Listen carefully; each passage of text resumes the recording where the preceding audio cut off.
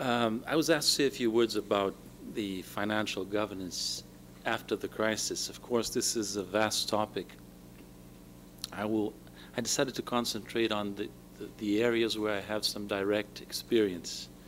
I've been the executive director for Brazil and some other countries in the IMF since 2007. And so my arrival in Washington antedates the eruption of the crisis by a few months. It really began a few months after I arrived with the first symptoms of problems in the US financial system, and then spread quickly over into Europe.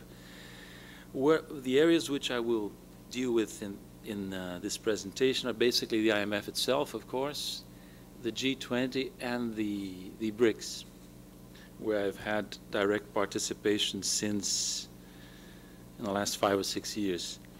I will leave out a whole host of other financial governance issues that are very important, like the World Bank, the regional development banks, the FSB, the Financial Stability Forum, the regional financial arrangements like Shanghai, like the ESM, European Monetary System. So it's a very partial view, but at least it has the advantage of being a view of someone who was directly involved in this in these last years. I hope I can make this interesting for you, although I must say, contrary to what Jan has just said, that the presence of the fourth power constrains my ability to make it as interesting as I perhaps could. But anyway, transparency is also important. Now, the crisis that erupted in the financial systems of the US and Europe has often been called a global crisis, but in reality this is a misnomer. It's mostly a North Atlantic financial crisis, I'd say, that migrated, that had substantial effects in the rest of the world. Now, it was, of course, a major shock, a major blow to status quo, to established ways of thinking about economic policy, to governance structures, no doubt about it. It was a major shock, a major blow. But 5 or 6 years later, what can we say?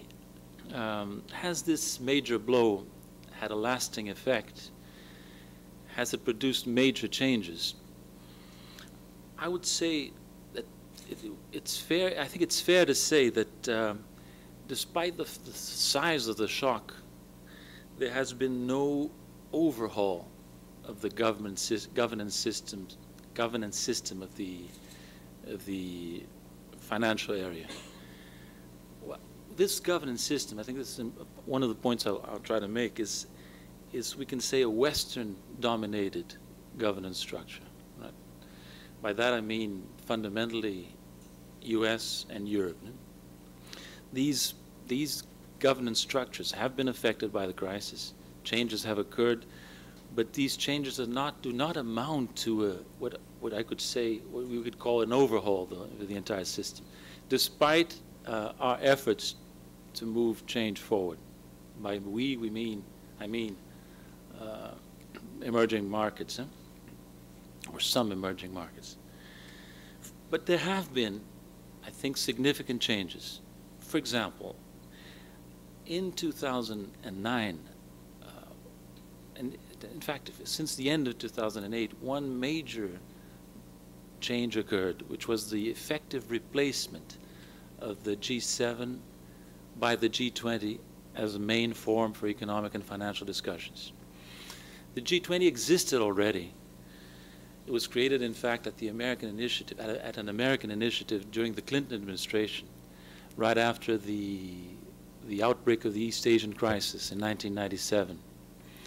But it was a ministerial forum that effectively deteriorated, I would say, into a sort of deputies forum, where advisors from these 20 countries met and discussed periodically, but with no major importance. This up to the crisis. And then when the crisis, especially after Lehman, the United States and other advanced countries decided to accept an upgrading of the G20 to a leaders forum. And the first meeting was in Washington in December 2008. I must say that Brazil played a role there. President Lula played a role there, and Brazil had the opportunity to play a role maximized by the fact that Brazil was presiding the G20 in the year of the crisis. The G20 in its old format. So Brazil, in an understanding with other emerging markets, countries, and with the United States notably, and other advanced economies, managed to upgrade the status of the G20 in a major way. Now the G20, of course, as you know, has the G7, all the G7 countries in there, but also a number of emerging market countries. Brazil, Russia, India, China, Argentina, Turkey, Indonesia, and a few others. And so it's a more balanced structure where discussions are, where the voice of emerging market countries can be heard. No? So this was an important progress. The other thing is that at the level of the IMF, we made some reforms of the voting power structure. The first one was the 2008 reform that is already in force, that shifted quotas and voting power to emerging markets. Brazil, for example, gained from that. And then in 2010, during the Korean presidency of the G20, we negotiated a second reform of the fund, which shifts further quotas to emerging market and developing countries. Brazil, again, is one of the main gainers. China is the main gainer, after that Brazil. But this second reform is not yet in force. And it was conceived as a second step, and as part of the agreement, further steps were foreseen. So it was accepted by countries like Brazil, China, India, Russia, and others, that we would move gradually towards a change in the governance of institutions like the IMF, the World Bank, through agreements negotiated at the level of the G20.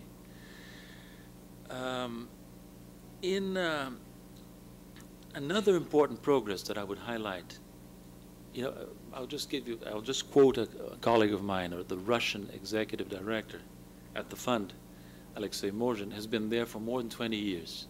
He's the Russian Kafka. Alexander Kafka, not France. And Alexei Morzhin once said in a Brookings Institution event that in all his time at the fund, the main governance change he saw was the creation of the BRICS as an articulation, as a form for articulating positions. Initially it was Brazil, Russia, India, and China, later joined by South Africa. No? And in fact, there is this coordination. It was started by the Russians, really. Although some Brazilians say that Brazil started it, in reality, Russia gave the initial push. When I arrived in 2007 in Washington, there was no such thing as BRICS. It was just an acronym used by, what's his name? Goldman Sachs, yeah. I forget the economist's name. Jim O'Neill. But it had no political reality. In 2008, at the initiative of Russia, an articulation began at the leaders level, at the ministerial level, at the level of executive directors in the fund, at the level of executive directors in the World Bank. And this is working irregularly, sometimes not so efficiently, sometimes not as far as we could go, but it's working.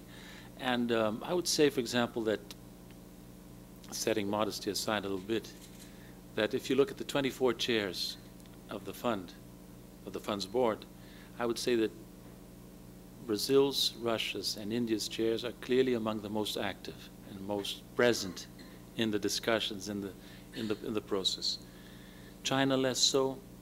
China's more discreet, maybe more long-term thinking, less. I'll come back to that a little bit, but China is a very peculiar country, difficult to understand. But I think that these four countries, that later joined by South Africa, have been acting jointly in a major way and are perceived by the G7 as an interlocutor. It has happened, for example, that we often meet as BRICS on the sidelines of IMF or G20 events. It's often the case. It has happened twice that the Secretary of the Treasury has asked to join our meeting. Tim Geithner twice asked to join our meeting. The first time he did that was a complete surprise. And then, of course, he did not participate in the entire meeting. He had a message he wanted to convey to the BRICS on both occasions. And he had a dialogue with us and then, of course, left so that we could have our own private conversation. But this is a symptom of the increasing relevance of this articulation. Now, that's a few examples of the progress we've made in terms of governance since the crisis. But the truth is that since 2011, this governance reform process has largely ground to a halt. And we've suffered some setbacks. One reason probably is that as the crisis in the advanced economies receded or became less acute, they felt less of a need to reach out to emerging market countries and developing countries as a whole. And there is this temptation to go back to the old style international governance, US, European exclusiveness. Huh? There's this temptation. It hasn't been fully exercised, but it's there. So, for example, I'll give you examples of the sort of setbacks that we've been suffering in more recent years. Since 2011, since the French presidency of the G20 has become mired in stalemates.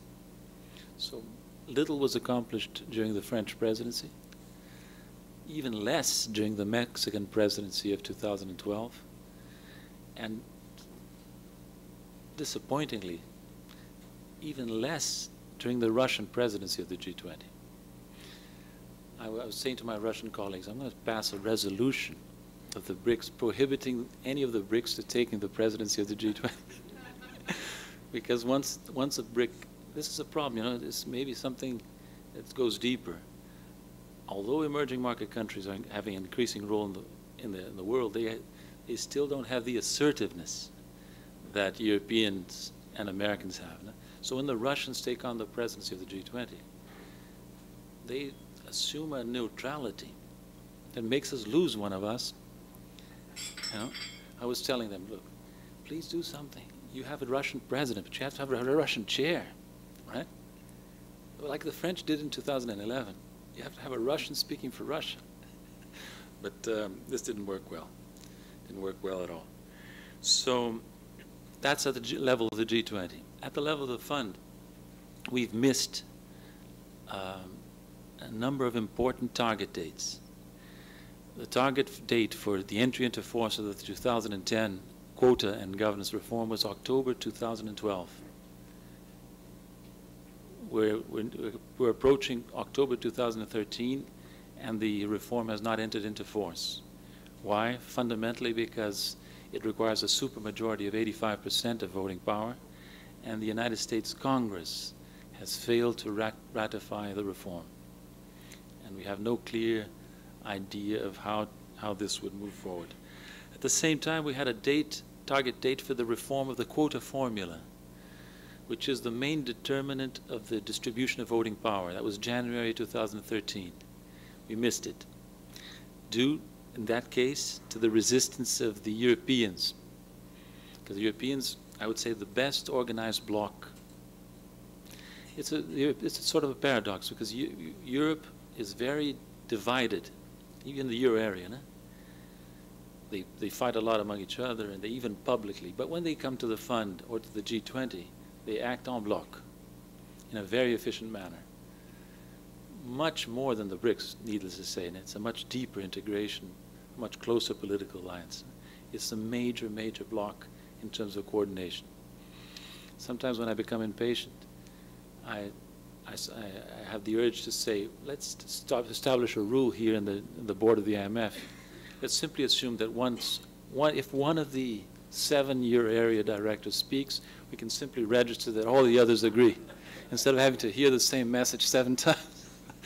But I haven't been successful so far with this idea. In any case, we've missed this, and we have a further target date that we may miss too, which is January 2014, which is the completion of the next general quota review. So, European unwillingness to move forward combined with American incapacity to ratify in Congress, has built a situation where the reform process itself has become, has stalled in a major way. Now this rebounds on the G20. Why? Because the political agreement that guides the process of reform of the fund was made at the level of the G20 in 2009 and notably during the Korean presidency in 2010, where good progress was made. What was this political agreement in a nutshell? The political agreement was the G20 agrees at the highest possible level to boost the size of the fund through borrowing arrangements, including with contributions, sizable contributions from emerging market countries, from the BRICS in particular, in exchange for the commitment to reform the fund, to make it legitimate, to make it credible, to make it reflect the realities of the current world economy. The first part is there. The second is stalled.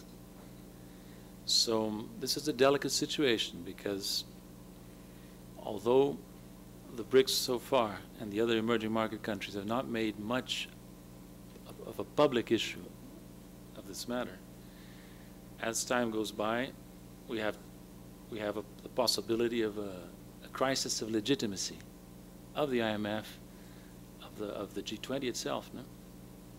If a clear political agreement is not followed through.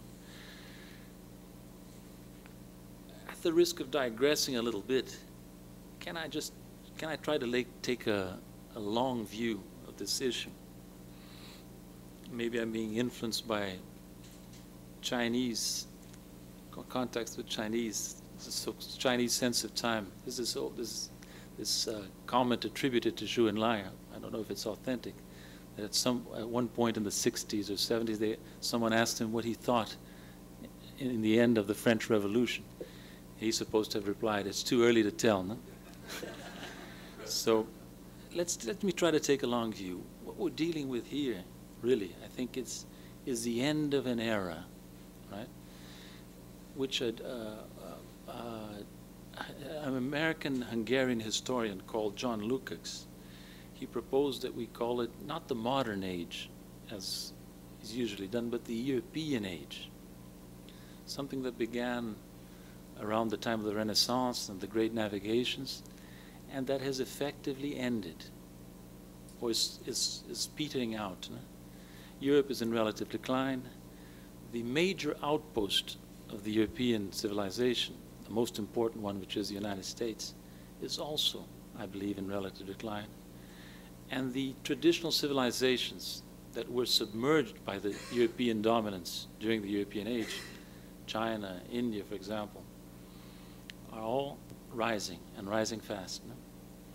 So what is the problem that this poses for the governance of financial institutions, for international governance, is that the structures we have today, they were built when Europe was much more important than it is now, when the United States was much more important than it is now. Right? And these institutions have enormous inertia, a resistance to change. So this creates a conflict between the reality of an increasingly powerful China, increasingly powerful India, rising sub-Saharan Africa, rising Brazil, increasingly influential, the alliance of the 4 or 5 large powers from the periphery of the international system, which is clearly conceived by them as a counterpoint to the Western-dominated governance structures. You will not find this point made so clearly always. There's a lot of diplomacy, a lot of I have to be careful with what I'm going to say. There's a lot of hesitation in bringing out these contrasts, these conflicts. But that's what's in reality going on. How, just to finalize this presentation, how are we reacting to these setbacks that I mentioned before? I think one of the main reactions, and possibly the most effective one, is a deepening of the cooperation among the BRICS. Since last year, the BRICS entered into a new phase, a phase that has not received much attention here in Brazil, I believe, but it's moving forward, I can tell you. It's moving forward step by step. It's not easy. We're entering into a phase of constructing our own institutional arrangements, self-managed. So in New Delhi, when the BRICS leaders met last year, they announced they asked their finance ministers to examine the viability and feasibility of creating a BRICS-led development bank. And then when they met in Los Cabos mid last year, they asked their finance ministers and central bank governors to examine the feasibility and viability of constructing a reserve pooling arrangement among the BRICS, an international reserve pooling arrangement. After Los Cabos, Brazil was charged with coordinating the reserve pooling arrangement. And since New Delhi, South Africa and India was charged with coordinating the bank. I'm involved with the reserve pooling arrangement, and so I know what's going on there in detail. The bank I'm less involved with, but both things move forward. And when the leaders of the BRICS met in Durban in March this year, an important decision was taken to create the bank and to create the reserve pooling arrangement. That was March this year. And the process has continued. The decision was to establish a contingent reserve arrangement of the value of $100 billion and a development bank with a subscribed capital of $50 billion. This latter value was only confirmed now when the BRICS leaders met again in St. Petersburg earlier this month. So these two things are moving forward.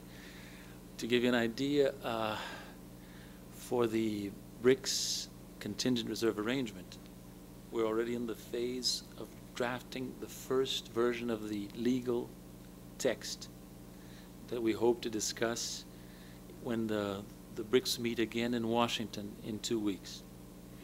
So the process is ongoing. The BRICS continue to engage in what they hope will be a constructive dialogue with the North Atlantic powers. This is ongoing. We're there in the fund. We're active in the fund. We're active in the G20. But at the same time, we are doing our best to construct our own institutional structures. The bank is a response, the BRICS bank, the BRICS-led bank is a response to the fact that the World Bank is also stalled in its own difficulties. And the contingent reserve arrangement is what you can call a monetary fund of the BRICS, an embryonic monetary fund of the BRICS. Of course, everything is very difficult, I can tell you. It's a difficult process. 5 sovereign countries with different views, all the details have to be discussed. It's quite a challenge, but it's moving forward. It's moving forward. And so the issue for the multilateral structures, the World Bank, the Fund, the G20, is whether they can be effective enough to bring trust in a changing world, or whether they'll be holding back, sticking to their accustomed ways of working, and stimulating a fragmentation of the system, which will inevitably occur. So this is, in a nutshell, I hope I could make this vast topic somewhat interesting to you, and I'm ready to answer any questions that you may have. Thank you.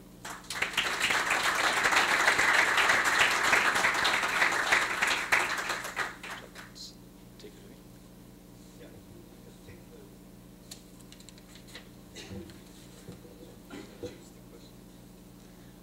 I think the lady there was the first one to raise her hand.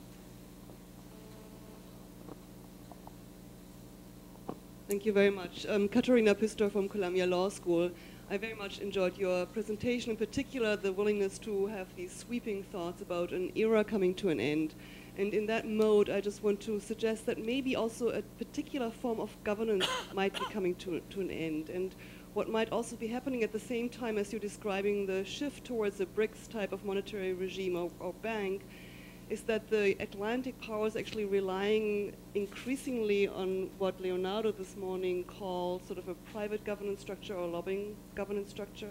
So the major global financial centers are still in the North Atlantic realm. You know, China is picking up a little bit, but still London and New York and Frankfurt, and there's also a lot of private governance there. So I'm just wondering what you might think about the intersection of an increasing enabling private governance regime in the North Atlantic world that affects the global world, of course, where there might actually be, you know, changing the mode of governance rather than only a shift, a geographic shift of governance.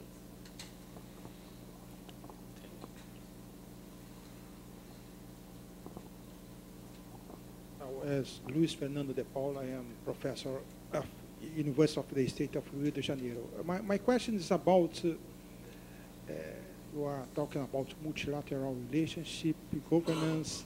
How about Mercosur? Right, we have this agreement, trade agreement, and in terms of the multilateral governance, are you trying to do something in this special concern? I'll take three, and then I'll take three first.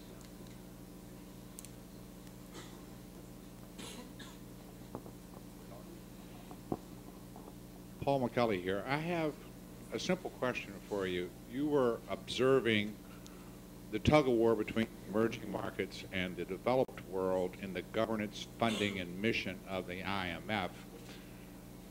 Simple question, when the next time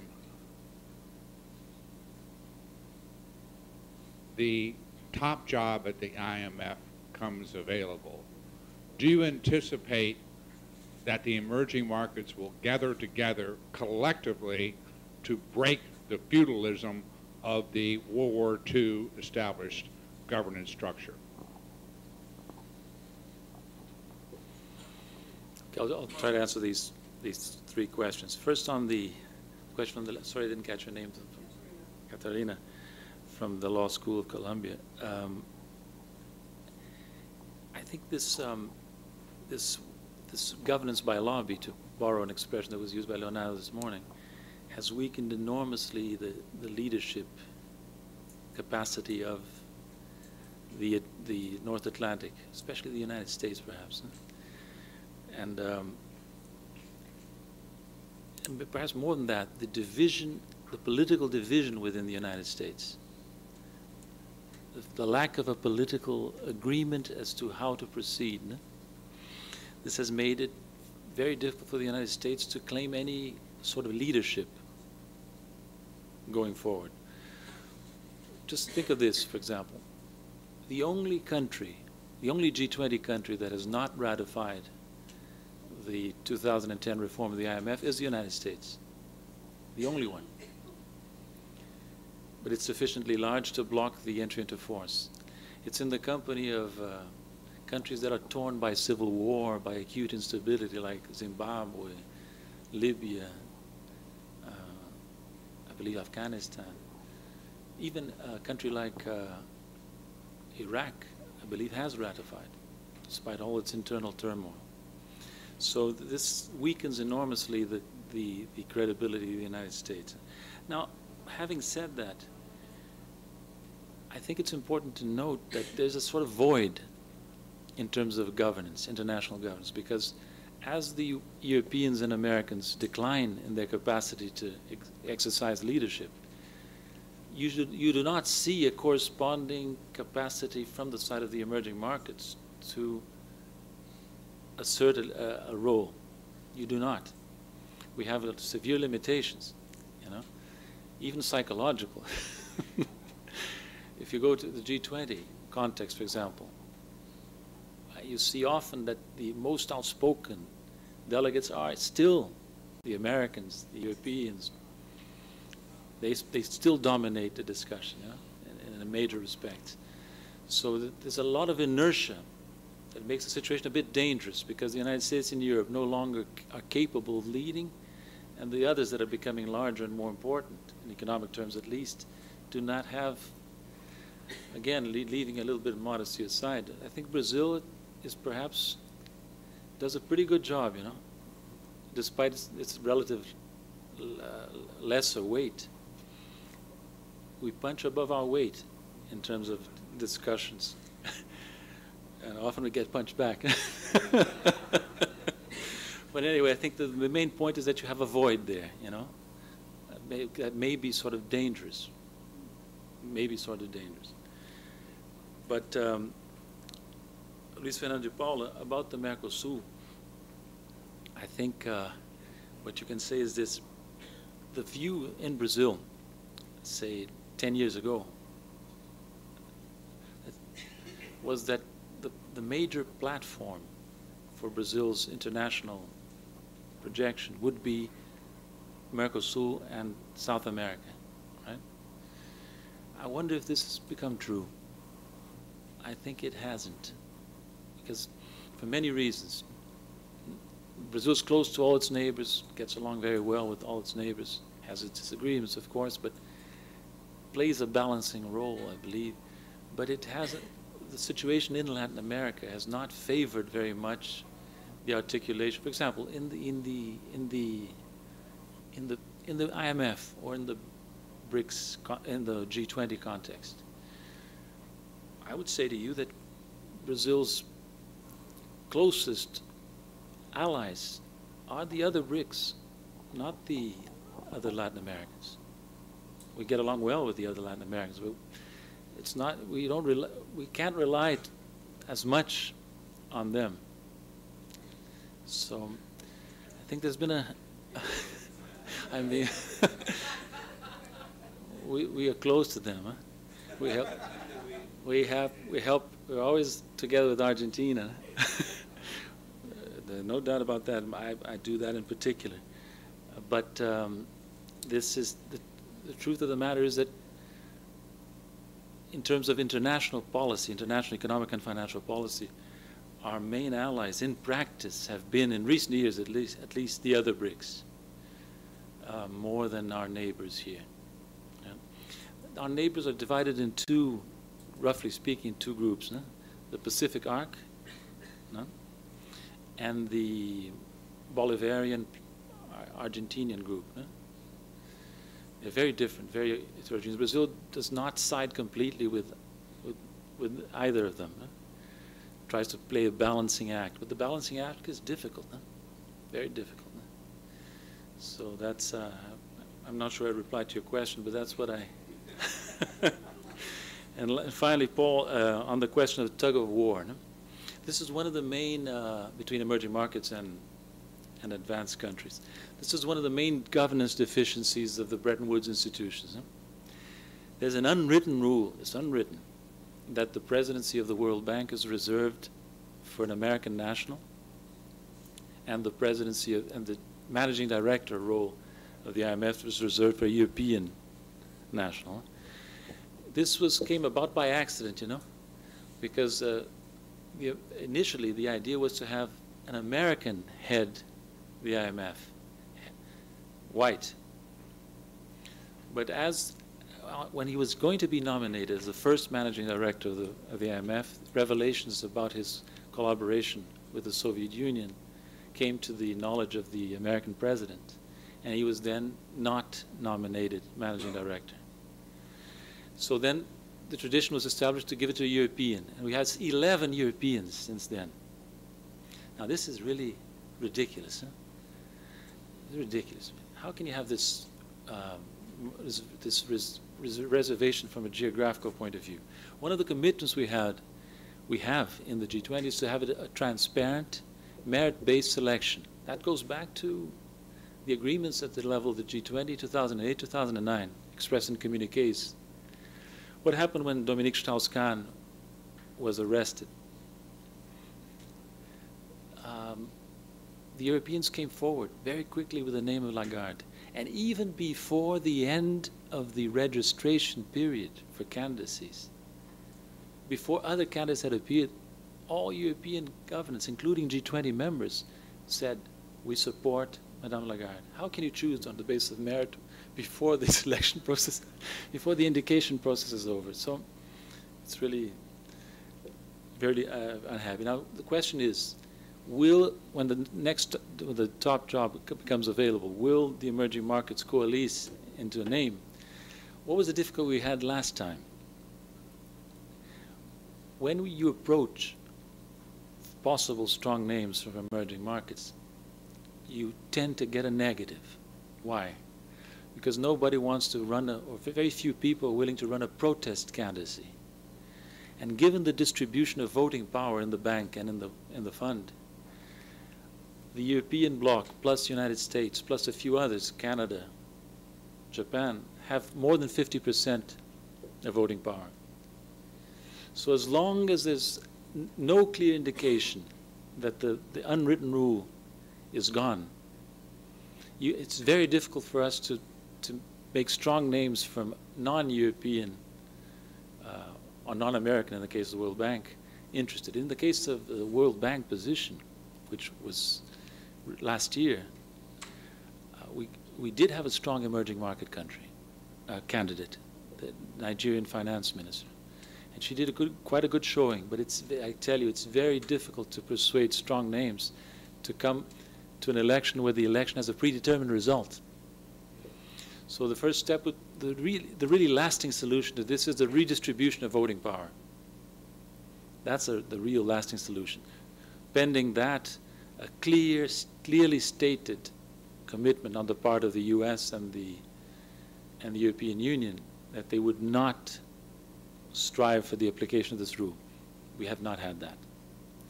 I wonder if an American president can do that. Because the idea is that the World Bank is American territory, right? And if the Americans don't do it, the Europeans feel free to continue to hold the Americans accountable for honoring their part of the deal in the fund. So we have this, if the top job becomes available soon, I think we would face the same difficulty that we had in 2011.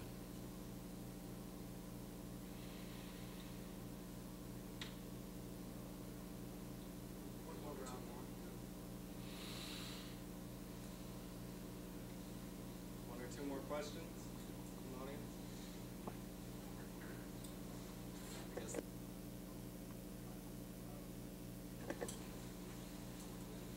Can you comment on the relationship between the new BRICS Development Bank and the Bank of Sul?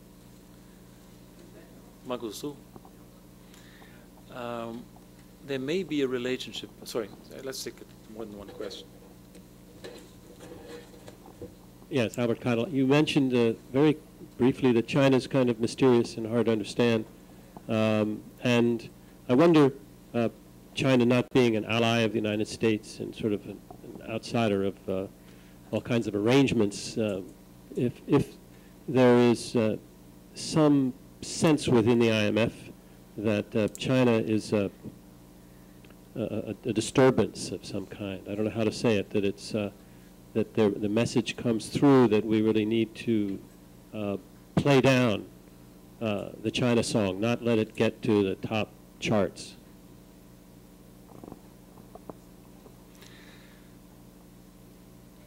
There's one.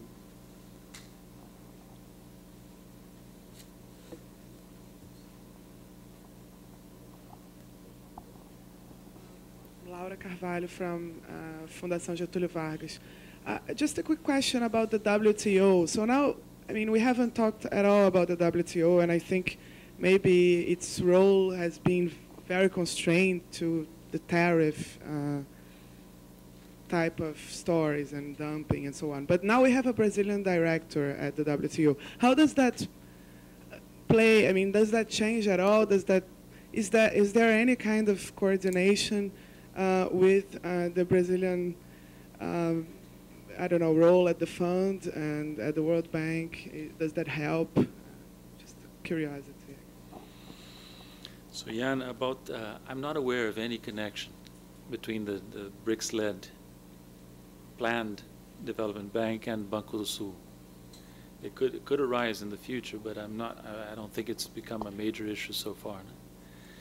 On China in the IMF, China has adopted a very cautious stance in the IMF.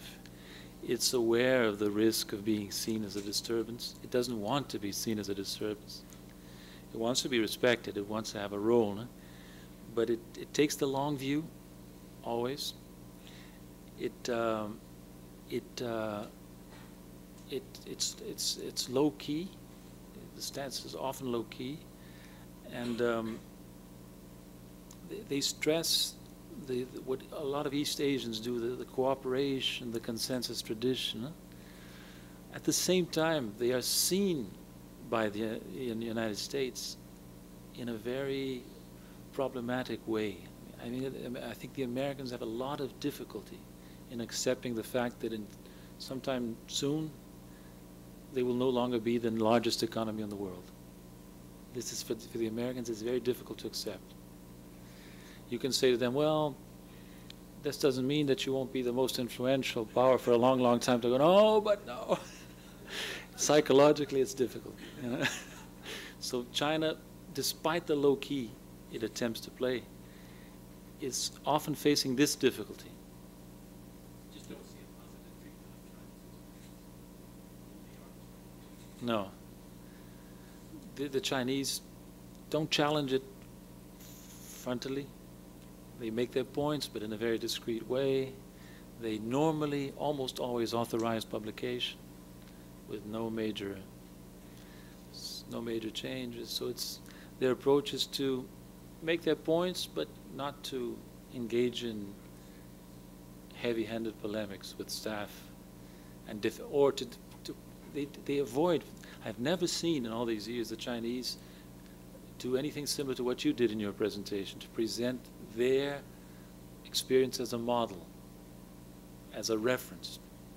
You never do it, which is possibly, maybe it's not useful, but it's possibly a wise decision given the reactions that they can. But Laura from the Getúlio Vargas, I'm not very familiar with the details of the WTO.